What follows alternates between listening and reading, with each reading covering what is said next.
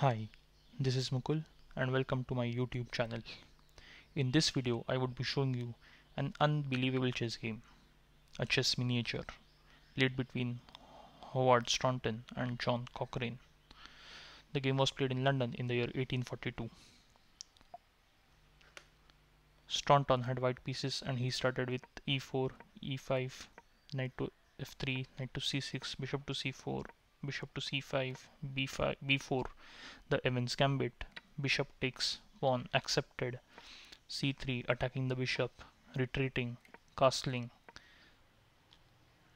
moving the bishop to a better square, bishop to a3 taking control of this diagonal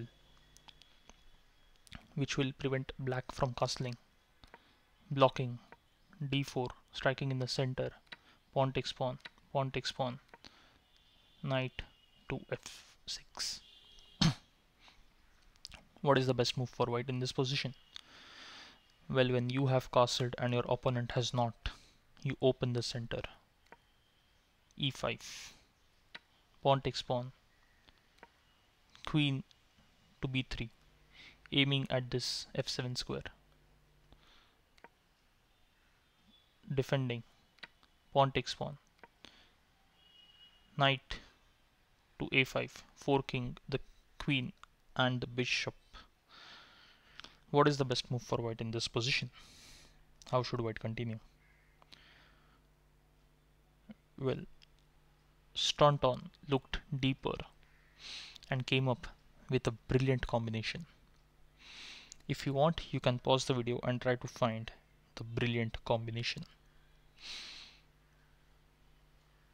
Did you pause? What did you find? Well, Staunton did not move his queen. Instead, he captured the knight. Black happily captured the queen.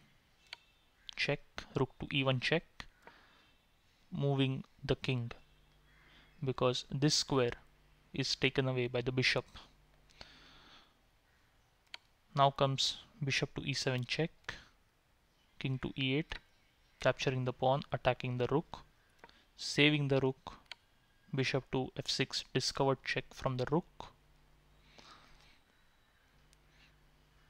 and look at the black king.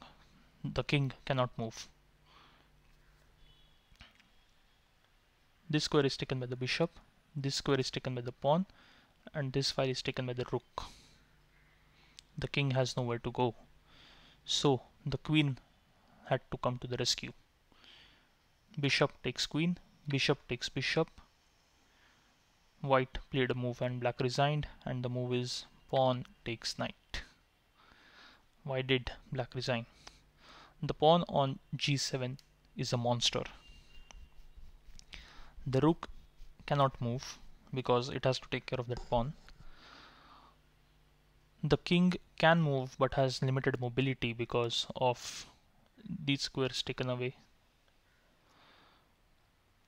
And if you look closely, then white has 3 pieces whereas black has just 2 minor pieces. Additionally, white king is very safe and black wanted to have his lunch. Just kidding. I hope you have enjoyed watching this video. Unbelievable attack by Howard Staunton. I wish you good luck with your chess and bye for now. Thank you.